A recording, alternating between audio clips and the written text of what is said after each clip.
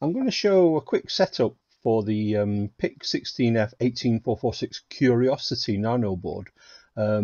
This is the board here, a lovely little set of boards that Microchip provide for easily programming, debugging using a simple USB interface. All the debugger is on board here. And then this is the target device for this particular board.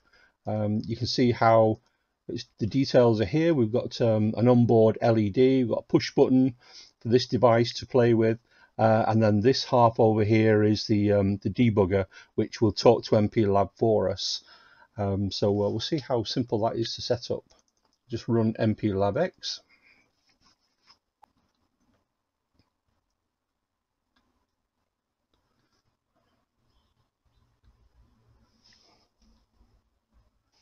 Okay, so here we have MPLAB-X running, and down here you can see the little the boards I'm using. This is the 446 here.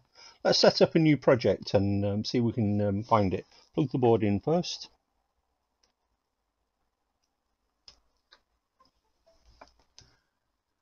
So you can see the board's enunciated as a G drive, Curiosity G.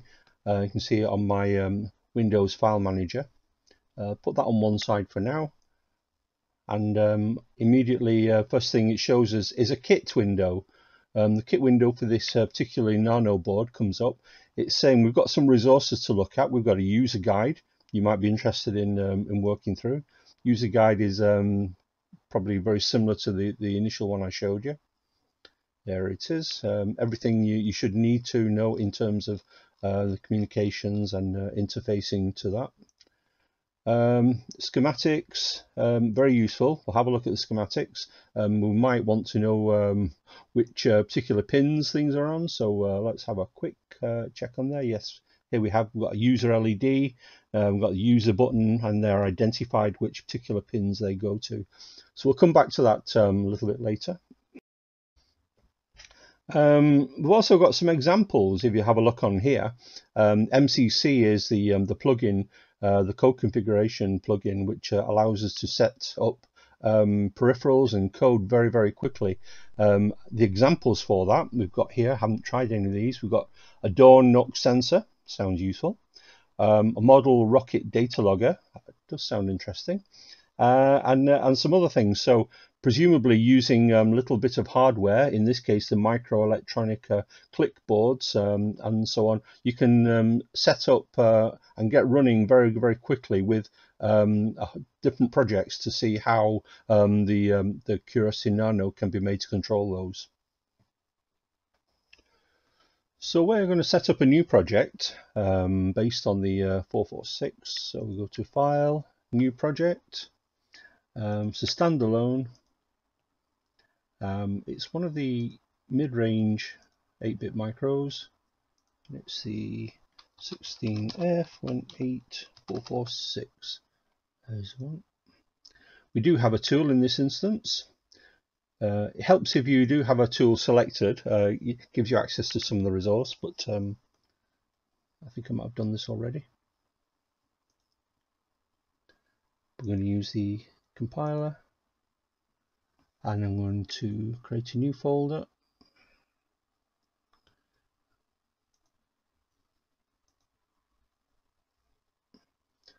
Create a new folder, and it's demo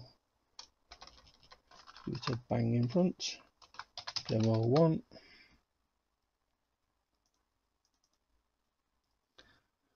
Open.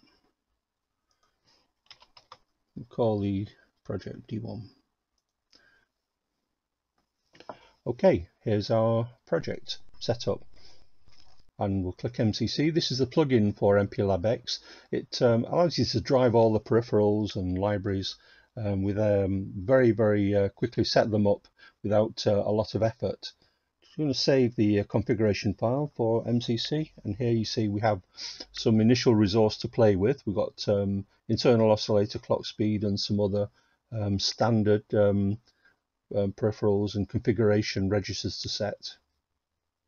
Just going to set up a very simple 8 meg clock, divide by 1. That should be plenty for what we need. We'll have a look at the available resources on there. You can see these are all the different things you can set up. ADC and the CLC is very useful to set up from this page. Have a look at one of those actually. You can see that you've got different configurations of logic peripherals which you can bring in and or together to give a particular output configuration, an interrupt or an output pin you may be interested in using. But not today. We're going to just be interested in flashing LED. So go to our pin module, and down here we've got the bits, all the I/O bits we can set up for that device. We're going to have a look at now we need to know which pin that LED was on, so let me just find that data sheet again.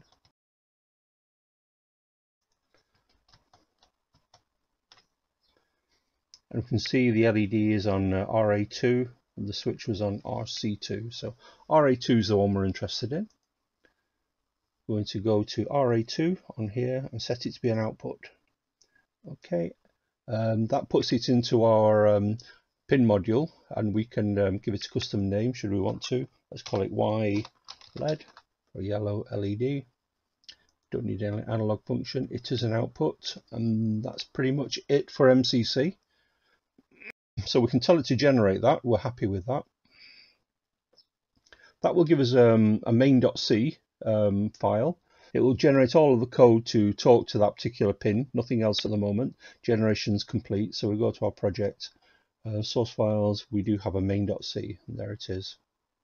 Okay, nothing in it yet, but we can very quickly put something in there to test it. We need to be able to program this, this board. This is how MPLAB can interface to the Curiosity boards very, very nicely. So let's open up the configuration for the dashboard and have a look. When you go to the building tab here, when we click build for our particular project, we've got some options we can do. This is an interesting one. Execute this line after build. So click that box and we can type in the instruction there to copy the hex file over onto that G colon on completion of the build. Now that is all you need to do to program the device. So here is our G drive, Curiosity G. By dumping a hex file into here, that will program it for us. So I'm just going to put in the instruction, which is copy. The syntax is $, open curly braces, image path.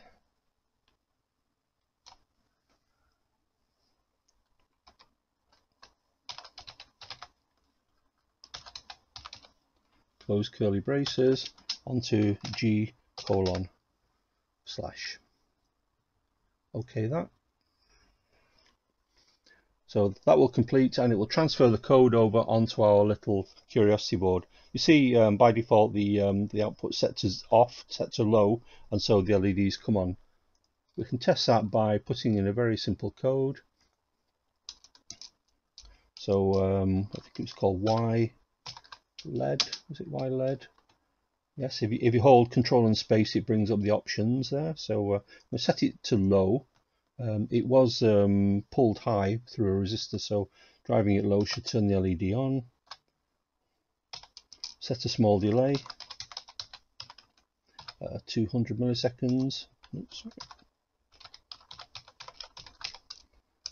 Set it high again to turn the LED off. LED set high, and 500 milliseconds of period. I see a typo there. Okay, there's our code to flash the LED. So again, all we need to do is build that code. Watching on the board here as it completes the build, and the code is automatically sent to the board, and we've got our 200 milliseconds on, 500 milliseconds off code running. Very simple.